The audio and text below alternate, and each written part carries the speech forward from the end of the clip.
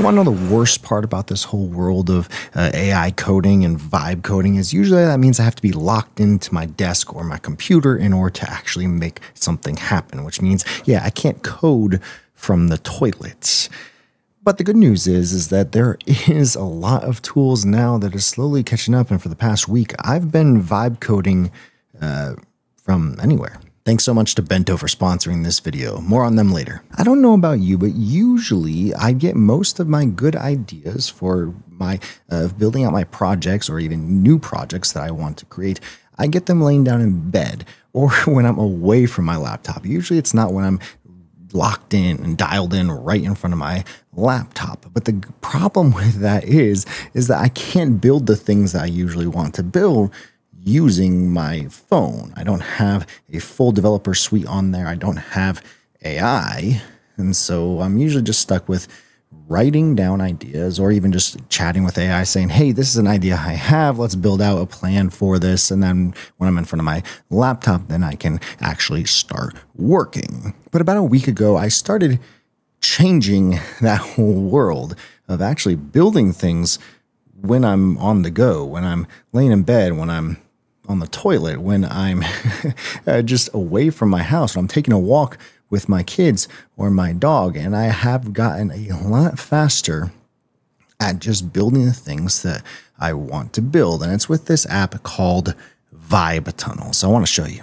So this is Vibetunnel. Turn any browser into your Mac's terminal. So this concept isn't necessarily new. You're just SSHing into your workstation and then being able to control your workstation's terminal right in your browser from anywhere. So you might use something like ngrok or Tailscale. And that's actually what I'm using with Vibetunnel. So I figured I'd show you how to set this up with your Mac using Tailscale, and then what you can do with it. After downloading the DMG, all you have to do is open it up in order to kind of get the process started. The creators made this incredibly simple, incredibly easy to get started. You basically just walk through this process of turning on your terminal in order to be able to be used by Vibetunnel, a command line tool, so that Vibetunnel can start Claude or Gemini within your terminal. You have some permissions that you have to accept, and then you can select your preferred terminal. I told the directory where I normally keep my projects. And then you have a couple options of how you actually want to authenticate into Vibetunnel when you're accessing it from a browser from anywhere, because usually you want to keep that pretty secure. So you have macOS authentication as well as SSH keys. Once it's installed, you just open it up. I'm using macOS authentication and we're ready to go. Now, I've already installed Tailscale, but what you can do is if you haven't downloaded Tailscale, you can go to tailscale.com, download it for your device, and then get it up and running by creating an account. After downloading Tailscale, you just log in. Usually GitHub is the easiest, and then you can get going from there. It will automatically connect you to this private VPN that you then can use to connect to your laptop from other devices. And so Vibetunnel is actually going to use this network that you've created in order to access it. Turning on Tailscale to connect it to this private network. And then in Vibetunnel's remote settings, Vibetunnel automatically sees that Tailscale is up and running. Of course, you can use Cloudflare D in order to connect as well for quick tunnels, or you can use ngrok if you prefer that instead. There's a couple other settings I want you to be aware of, and the security is where you can change the authentication method to be macOS and SSH key or just SSH key, for example. But you probably should at least have one form of authentication. You can also set preferred Git app in the advanced settings. I have Visual Studio Code selected. If you prefer something like Cursor instead, you can of course use that. For me, I just use the GitHub CLI within my terminal. All right, now I have Tailscale already installed on my phone, which is great because if you open it up, all you have to do is make sure that it is connected and up and running. So you can log in with the same account that you logged in to your device on your laptop.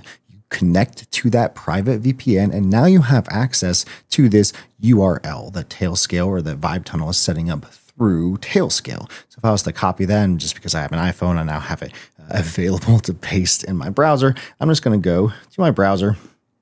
I'm going to open it up and go to a new tab and paste it in.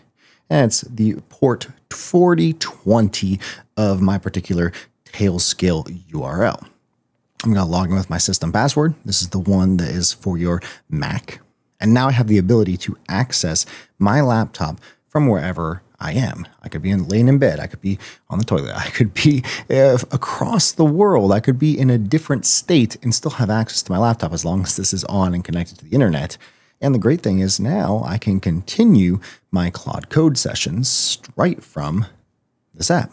Now, there's only one small thing that's changed in my normal day-to-day workflow of building things within Claude Code and AI within my own device. But before I get to that, why don't we hear from a sponsor of today's video?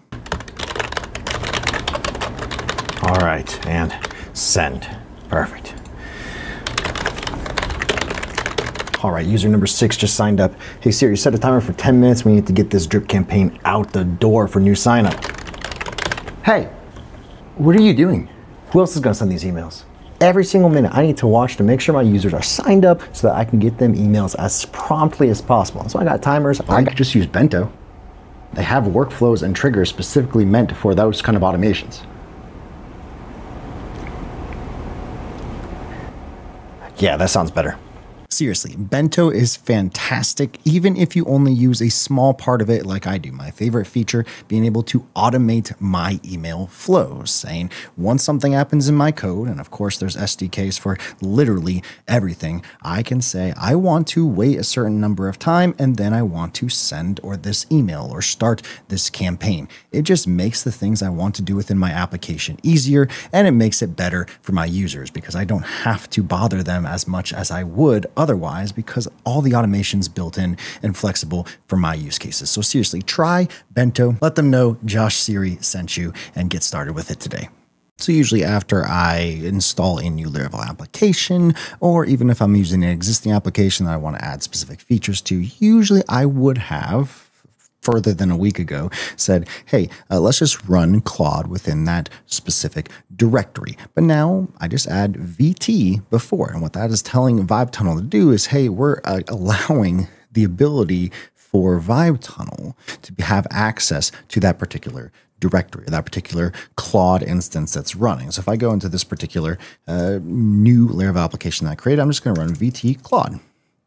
Now, what's going to happen is on my phone, you saw that right away, is that all of a sudden you see it running. So I can pull this up and have access to Claude.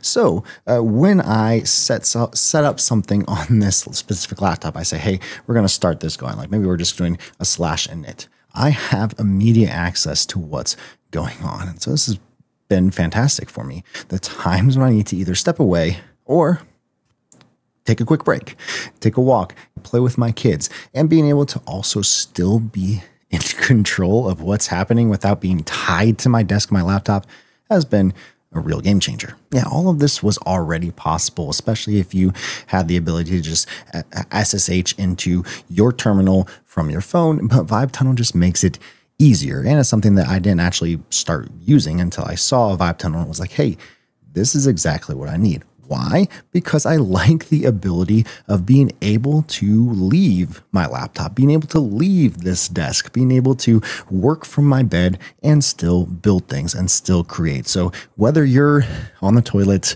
in your bed, or maybe just taking a walk, you can use Vibetunnel to keep building and keep creating.